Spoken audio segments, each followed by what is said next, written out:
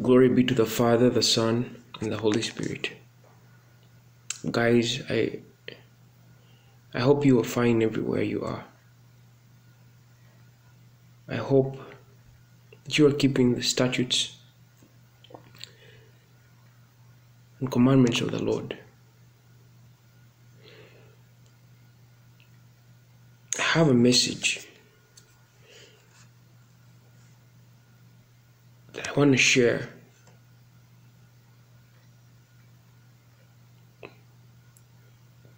that is so heavy on my heart right now, and that the Lord has confirmed to me, I saw it before, but I just didn't want to follow my own gut, But I had that strong gut feeling. But I decided not to just follow it. Until the Lord releases this, released this knowledge unto me. I have good news.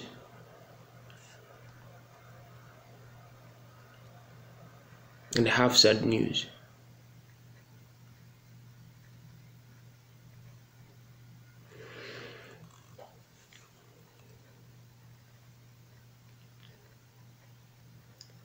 The good news is that we are going home soon, really, really soon, sooner than anyone thinks.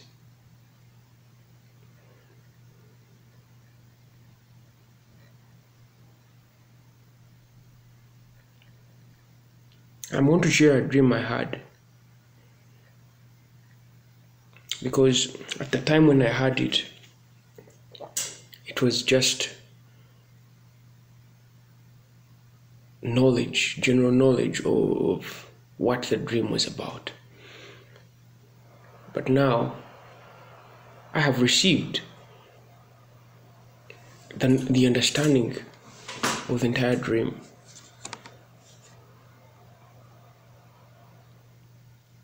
I have made a couple of videos about the rapture this, the rapture that. And I'm going to share this. The rapture is already happening.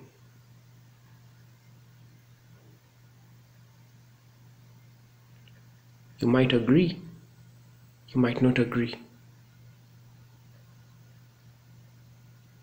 But I'm telling you what is happening. The rapture is already happening. It is happening.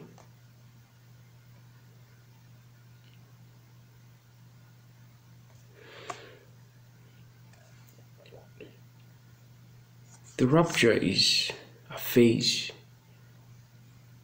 or a period or a process. It is not an event. And that phase or period is already happening.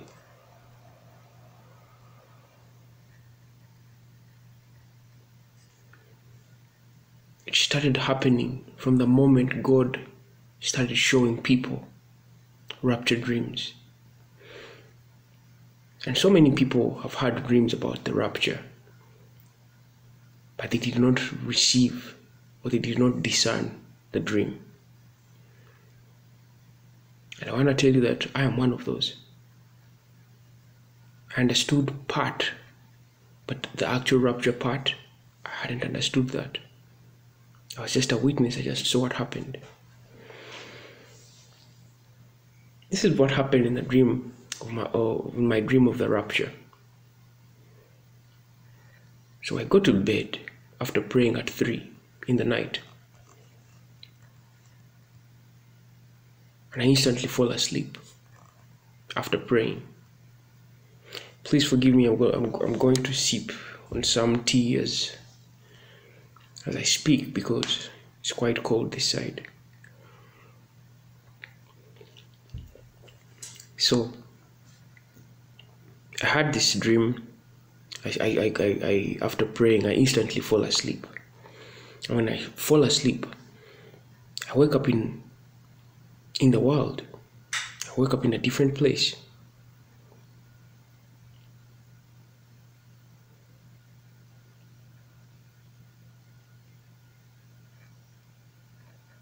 I was really in that place because I knew the time, and I knew the time by heart. I knew when it was 7:45, all the way until 6 in the evening. And I knew the places I went to because my spirit was witnessing the whole world. Like, I saw people from different walks of life, guys. Just imagine looking at the world, observing it. I saw people from all walks of life, all cultures.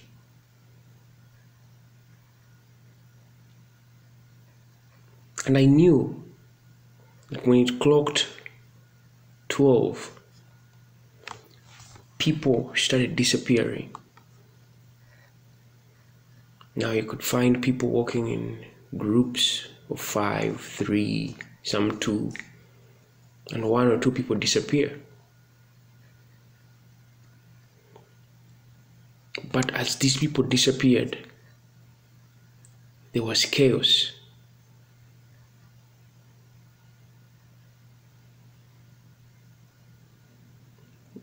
Now I saw cars in traffic, cars on bridges, and these cars, some of the drivers disappeared from some of these cars, and they caused great accidents.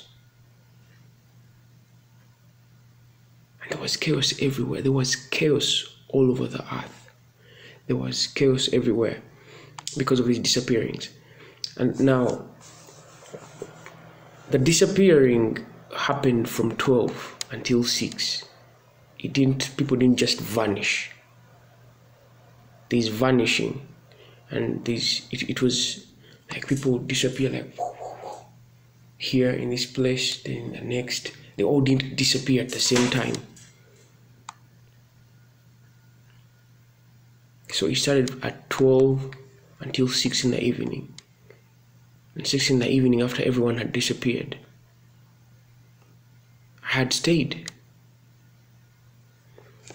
And when I had stayed, I was working with a group of like 8 people.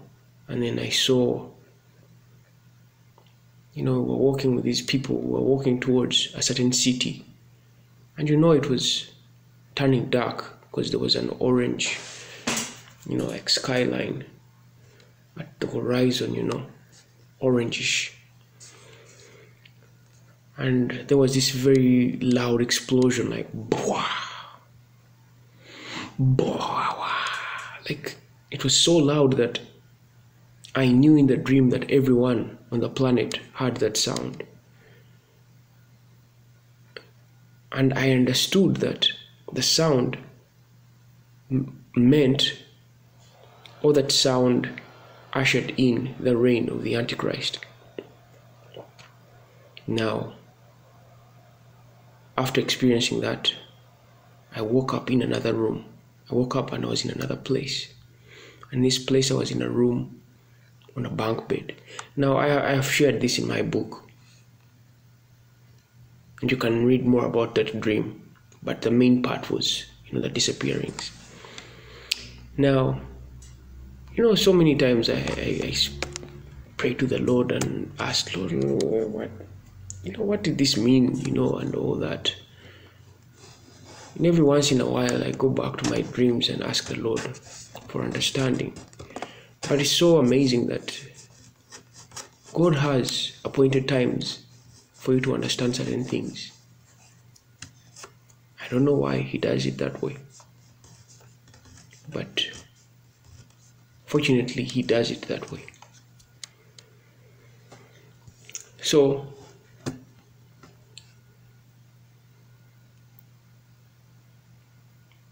then when the vanishings happened and everything,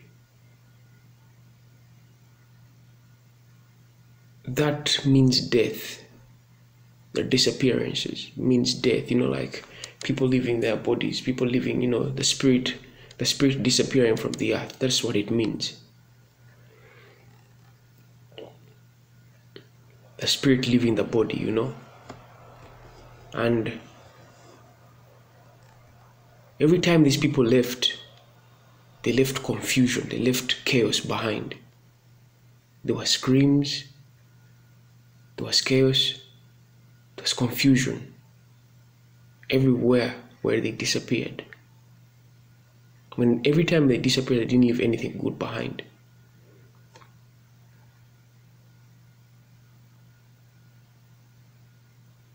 I saw cars, I saw people, I saw cars. Now cars meant like ministries, fellowships, churches, gatherings, small kingdoms, or kinds of organizations of leadership. That's what they meant.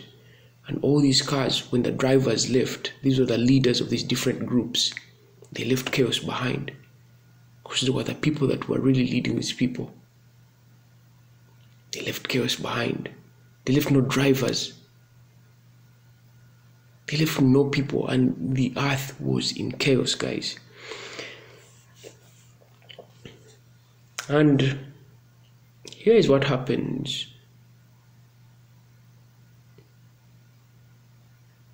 The same thing is happening. The earth is in chaos now. I mean, it's so amazing when God was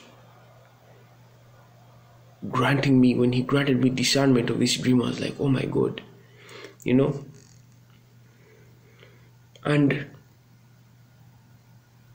chaos is happening. These things are happening. Ministries are crumbling down, families are breaking down, people in positions of responsibility and leadership are all dying off. They're leaving, and there's no worthy people to follow through.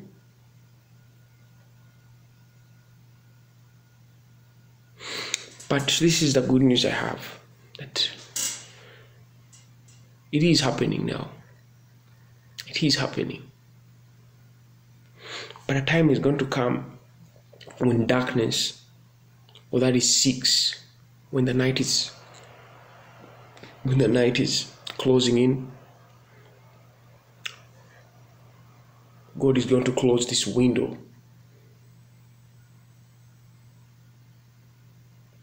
And anyone that stays behind after that period, they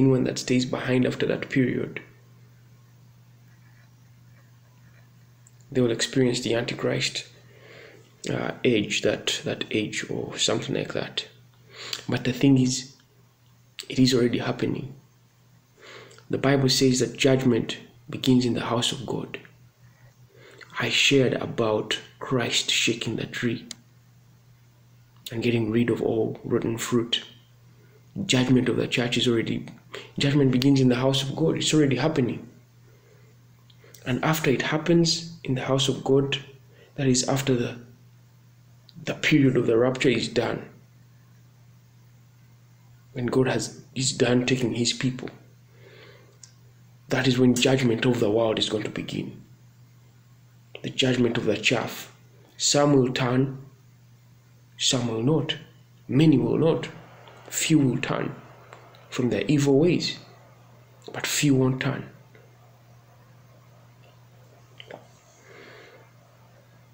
And some who are warm, they're neither cold neither hot, because there are so many people like that in the church. They seem like they have character, they seem like they have the integrity of God, but truth is they are far from it. God knows their hearts. He knows our hearts in secret, and people will be shocked, the people that will be there.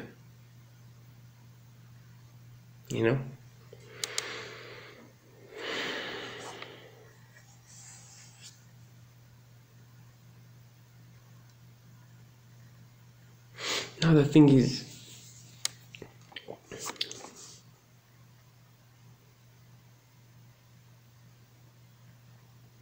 We have a lot of work to do as Christians. And the sad thing is, it's not even about evangelism.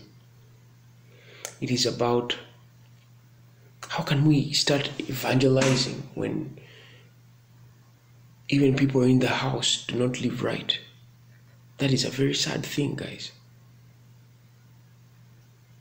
Let me read for you 2 Timothy chapter 3.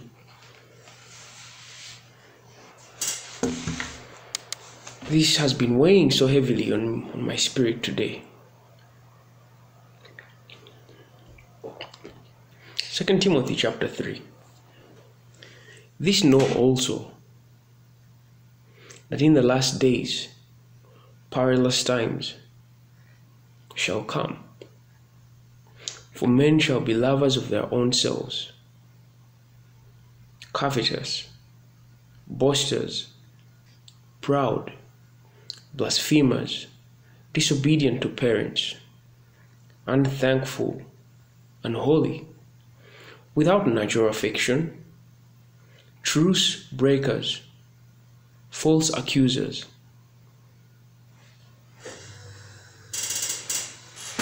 incontinent, fierce, despisers of those that are good, traitors, heady, high-minded, lovers of pleasure more than lovers of God, having a form of godliness, but denying the power thereof. From such turn away. For of this sort are they which creep into houses and lead captive silly women, laden with sins, led away with diverse lusts, ever learning and never able to come to the knowledge of the truth. Nor as James and Jambri withstood Moses, so do these also resist the truth, men of corrupt minds, reprobate concerning the faith. But they shall proceed no further, for their folly shall be manifest unto all men, as theirs also was. But thou hast fully known my doctrine, manner of life, purpose, faith, long-suffering, charity, patience, persecutions, afflictions, which came unto me at Antioch, at Iconium, at Lystra. What persecutions I endured, but out of them all the Lord delivered me. Yes. And all that will live godly in Christ Jesus shall suffer persecution. But evil men and seducers shall wax worse and worse, deceiving and being deceived. But continue thou in the things which thou hast learned and hast been assured of, knowing of whom thou hast learned them, and that from a child thou hast known the Holy Scriptures, which are able to make thee wise unto salvation through faith which is in Christ Jesus. All Scripture is given by inspiration of God, and is profitable for doctrine, for reproof, for correction, for instruction in righteousness, that the man of God may be perfect, thoroughly furnished unto all good works. Glory and honor be to God, to Lord Jesus Christ, and to the Holy Spirit. Guys, I see 2 Timothy chapter 3 right before my eyes. You see what is happening in the church today? People can praise, people can sing, people can do everything, people can pray, they can speak in tongues, they can do anything. I mean, people will say anything nice about God, they will go to fellowships, they will do anything. They will seem, verse 5 says, having a form of godliness, but denying the power thereof. From such turn away. This time round, I'm here to warn you guys to stay away from such believers. You know, the world is so vain today, and the church has adopted a certain way or vanity, you know. Like, people in church are vain now. You find people talk about God, talk about this, but these people have problems that, people don't believe that God can heal their children. Let me tell you something. This testimony I gave about the Down syndrome, people don't believe it, I'm telling you. They don't. Because they believe in the world more than God. They have been programmed a certain way that they do not give God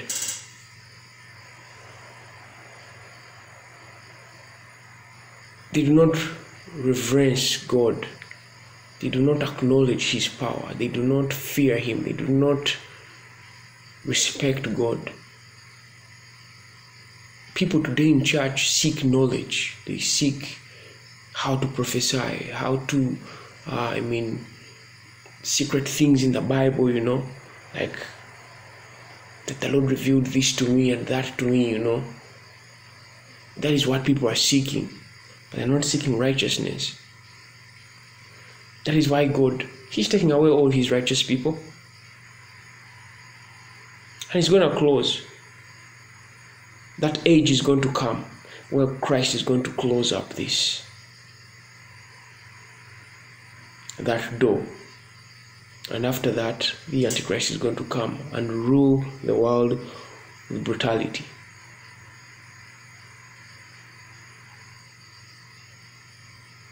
And what he's going to do to the world, you don't want to know. Time and time again, we share the word of God, guys. We share the word of God. So many people are serving God online, on YouTube. People are not listening. People are not listening, guys. People are not listening. Do not seek signs. Do not seek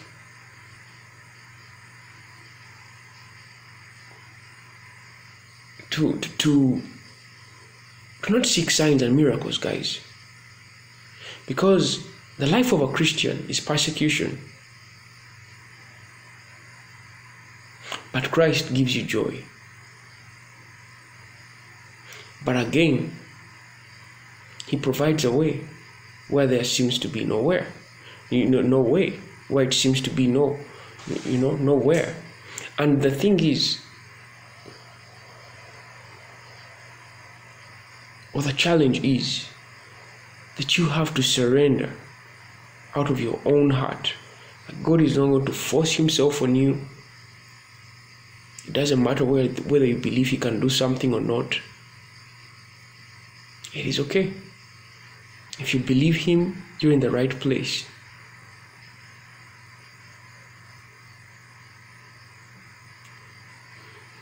The sad news I have is that so many Christians are not going to make it. Or so many people who identify as Christians are not going to make it. I'm not trying to break your heart. But the thing is, so many that identify as Christians are not going to make it. Because they're still engulfed in the world. They are watching all this worldly entertainment and they are enjoying it. Just examine yourself, what you watch, what kind of content you watch on YouTube, on your social media, what kind of stuff you listen to. Just check yourself.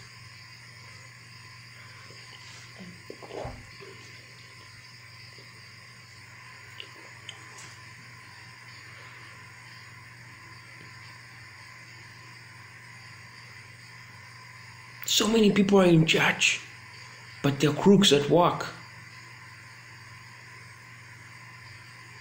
They cheat at work. They cheat in their marriages. They are adulterers.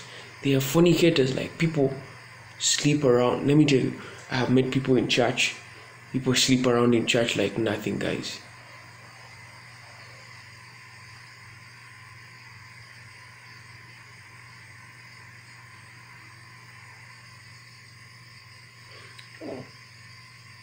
And there's no remorse.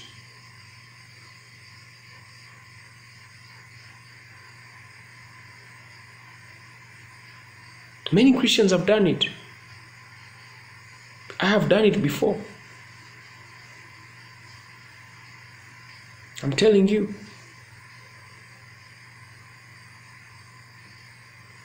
And people will give you these excuses that we are not perfect. We are human beings.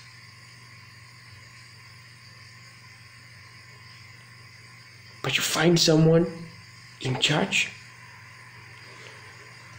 a man sleeping with another man's wife in church.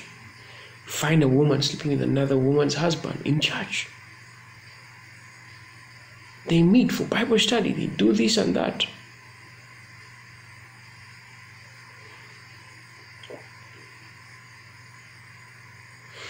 We are in a time where you need to seek God on your own, guys, on your own. It is okay that people can encourage you, people can do all this, people can do all that.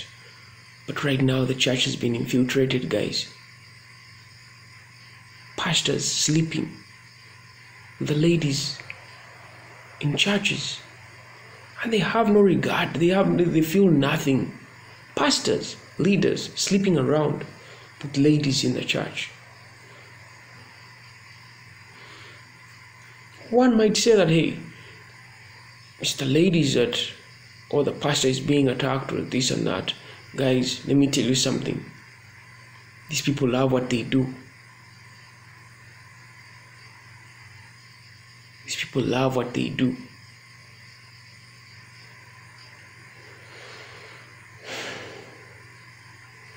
People in church fighting. People in church politics, fighting over positions. That who's going to take this position? Who's going to be the pastor here? Who's going to be the, church boards? The church has governments in it right now. It is so funny and embarrassing.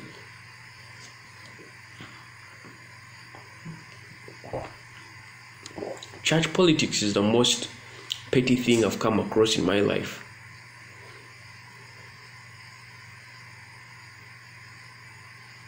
Oh, how people love it to stand in front and talk and brag and share how much God they have in their lives. People love that so much. I do not love it to be here all the time, guys, and be talking to you. But it's strong in my heart. I do not seek any recognition or anything. For the most part, I'm a reserved person. I really want to be alone most of the time. Because everywhere I see, I find things that are so grieving to my heart. And most times I just rather stay back. But God doesn't let that happen to me. God doesn't let me hide. He imparts it upon me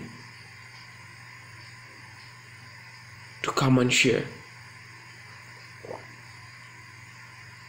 And I know so many out there that have like minds,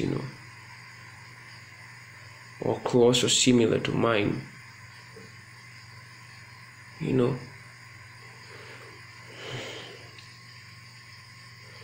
Guys, people are waiting for a rapture, an event. They're gonna be disappointed when it is already happening. It is already happening. Mass deaths happening all over the world. There's wars. How many Christians do you think died in Ukraine because of this? Do you think God can't protect the church? He can't protect the Christians? He can. But he's letting things happen because he's tired of seeing his children grieving.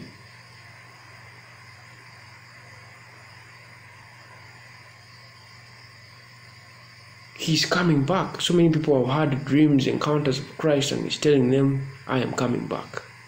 My church is dead. Tell my people to repent. Tell my people to turn from their evil ways. I always tell people, as long as you are still alive, you have an opportunity to still make it.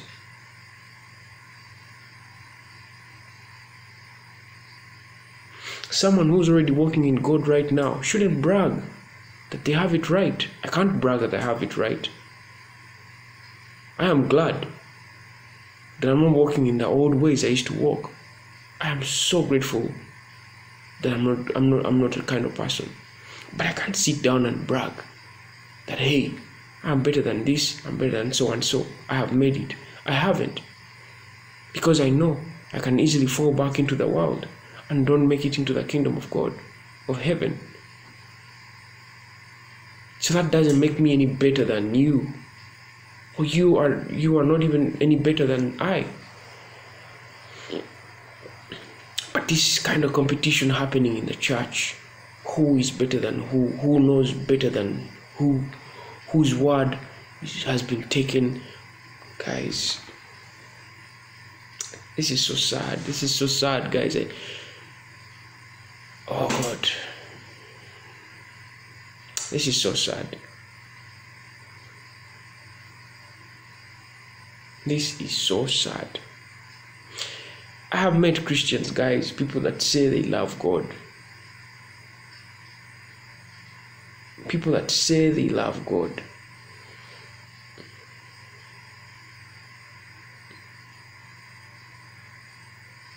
But the way they think,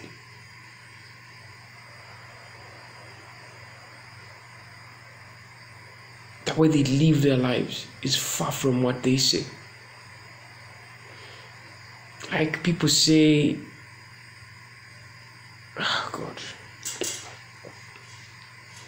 I don't know if you've ever experienced anything to do with church politics, but it's the most petty, it's the most vain, it's the most disappointing, it's the most heartbreaking thing you can ever, at least in my opinion or in my experience, it's one of those most disappointing things I have seen, where you see egos rubbing against each other, you know. And there's this tension and friction that's, men don't care anymore about God. It is about them. Guys, I don't know what to say. I don't know what more to say, but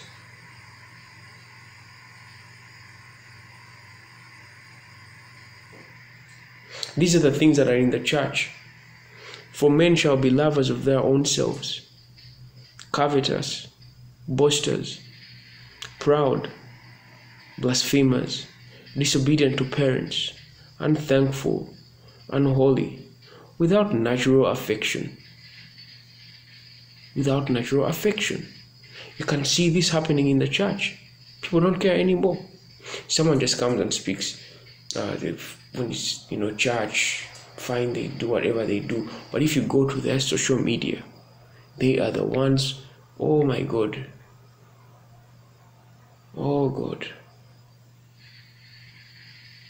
They have no affection. Truce breakers, false accusers, incontinent, fierce, despisers of those that are good. They despise the word of God. They despise those that serve God, even in the church. Mostly in the church. That God will speak in your life and He instructs you to do something. They will come out and be like, God can't tell you, can't make you say that. God can't. You don't speak to God. They will despise you. They will judge you because of the car you drive, because of the house you live in, because of the suburb you live in, because of the clothes you wear, because of the color of your skin. I have seen that here in South Africa. You know, these people that are still racist. And these people think they're going to heaven.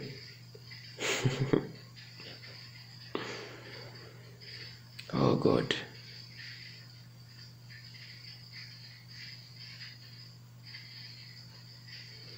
But he that endures all these things is he that will make it into the kingdom of God.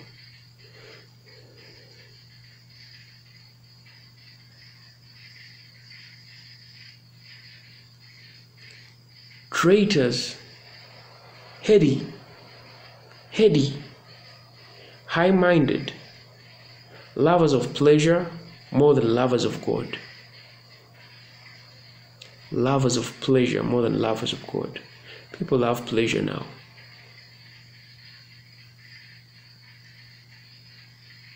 We are lovers of pleasure today.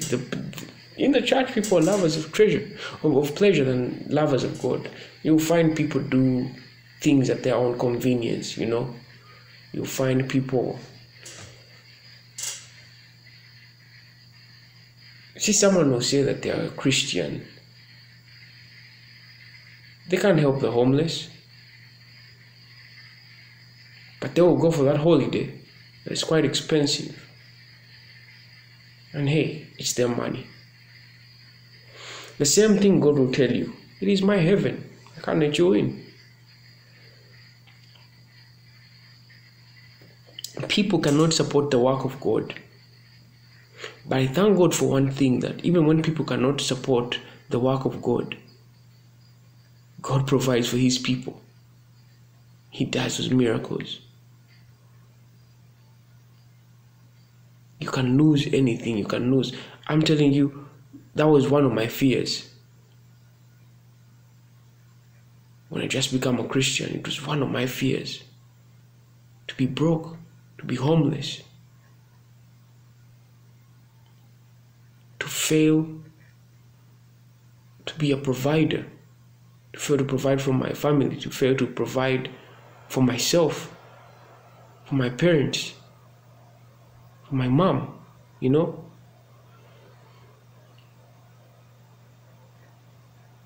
That was my fear. But when I grew up in the spirit, I understood those things they are vain. It is vanity. I don't care if I die broke serving God. I don't care if I fall hungry and start eating at the streets, and I don't care if they evict us here and just go live on the streets. I don't care. And I won't beg anyone. You won't see me here on YouTube saying, "Oh my God, we've been chased out of the house." I won't do that. I would rather make a video and say, "Hey, I was evicted, but your turn is coming. Will you be ready for that?" That is what I would make.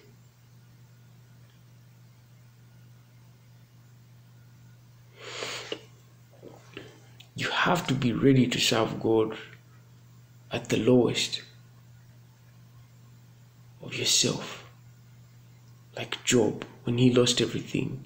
If Job served God in that state,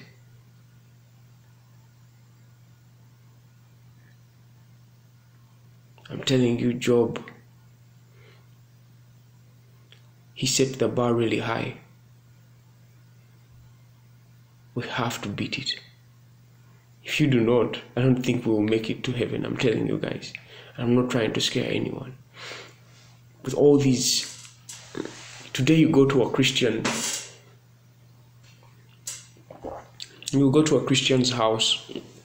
household, and you find kids watching TV, watching all these strange TV shows, strange programs, listening to strange music, dancing strange things, young kids, young girls. I'm like, what? And the parents tell they are Christians.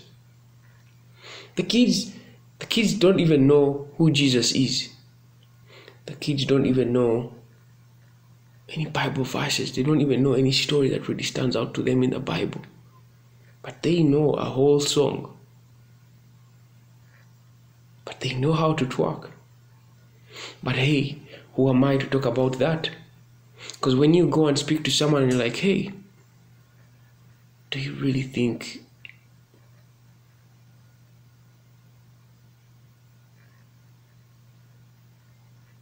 these kids are gonna be grounded in Christ? You will be the bad one. Today, what is bad is good, and what is good is bad. If the world is like that, why doesn't God have to take away his people? That's why God is taking away his people. So he leaves people behind that love to live this kind of life. And those are the people that are going to stay behind. God is only going to take those people that have given up everything for him. So many people have a fear to be poor, to be broke. Because what will make them stay? You know why the rich young man failed to go? Because he was so attached to his things. He was so attached to his wealth. He couldn't sell all and give to the poor. To be perfect, to be made perfect.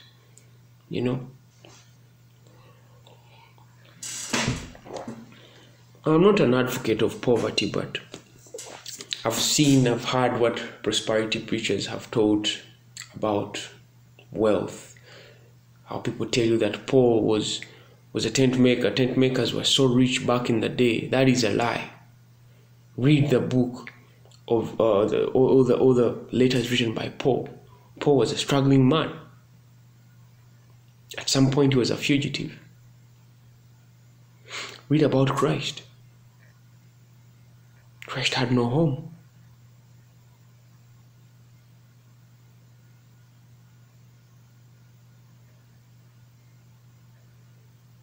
You can see that. You can read the Bible and these people will lie to you that Christ was a rich man.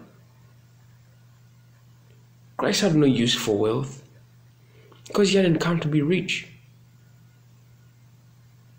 He knew he was going to be owner of everything. He was the owner of everything at the end of the day when he died on that cross. He went up and he got glorified. And now he owns everything. Everything has been handed to him. But see what he had to go through. He had to become trash to reach where he is right now. How many people are willing to be trash?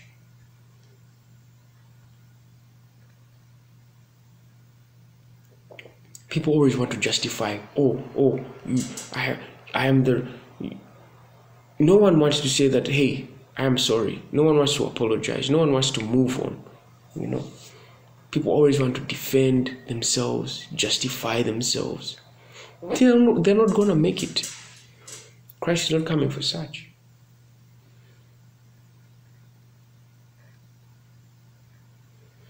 Go to a Christian's household today and see what happens there. Go to a Christian's household today and see what happens there. Look at their kids, their children, and see how they behave.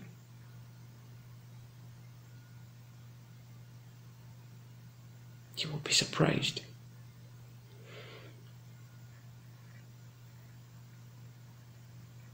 Sometimes I feel like, Lord, should I even leave church, like never go to church or anything? But if that was an option for me, I would take it. But I can't do as I desire. The honest truth is, I would desire never to go to church again. To experience this pain, to experience this hypocrisy. To see people that are giving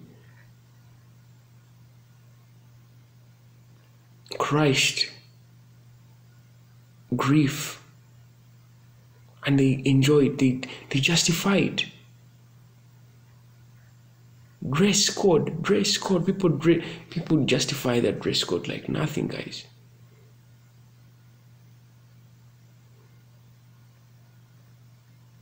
People looking at each other's lives and They're just looking who is better than who. Comparisons, comparison of lives, of statuses.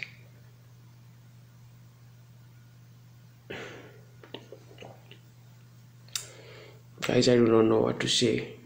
I don't know what to say. The things people do in secret, God is watching each and everything, guys. Now anyone can say anything, really, about me or what I'm saying in this video, but let me tell you something. It is going down right now. Christ, he's marking his people. He has marked and he is marking his people.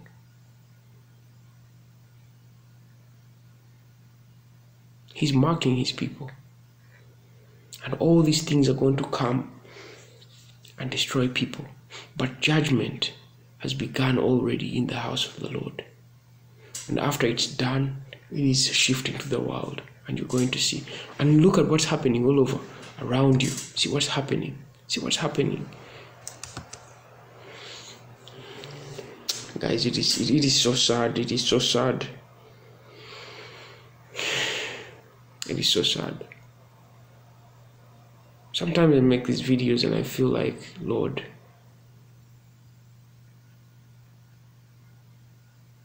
if someone listening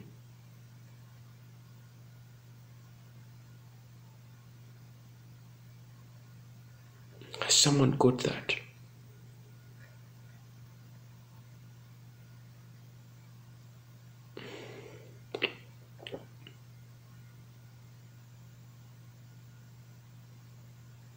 The Bible says that where your treasure is, your heart will be. Your heart will lie. What is your treasure? Is Christ your treasure? Is Christ your treasure? All these people we see compromised, dying off. Every man has a price. Every man has a price at which, by that price, he will name his price and say, hey, if you give me this, I will be able to do this and that, A, B, C, D, and, as long as you give me this, I hope your price is Christ. And it's not anything in the world. I hope your price is Christ. God bless you.